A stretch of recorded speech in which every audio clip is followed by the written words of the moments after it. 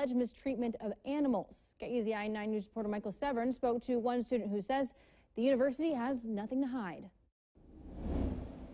Every class that I've taken, we've had to go through a series of lessons about animal welfare and how to handle the animals. OSU senior Jolie Dickerson, an animal science major, says this is the first time she's heard about the allegations from Ohio-based nonprofit Stop Animal Exploitation Now.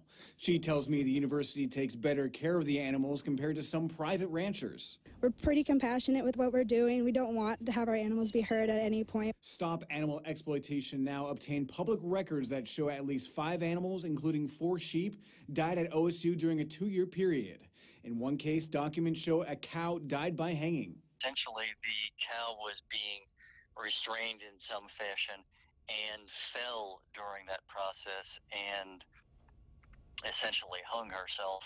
SAEN filed a complaint with the U.S. Department of Agriculture and want the university fined $10,000 per infraction per animal. Dickerson says in the past they have been treated unfairly by animal groups and even harassed. Dickerson says one time an animal group opened the gate for their dairy cows so they could run free. But she says the cows didn't want to budge. They just stayed in their pens. They have good intentions, of course. They just want what's best for the animals. In a statement, a senior university official disputes the allegations and says the animals' deaths were unforeseen. Steve Clark says an independent veterinarian oversees the health and well-being of all their animals, and staff, students, and faculty use the highest ethical standards while using animals in their research and teaching. They think that we're hiding things from them, and we're really not. In Corvallis, I'm Michael Severin, KEZI 9 News. Michael, thank you.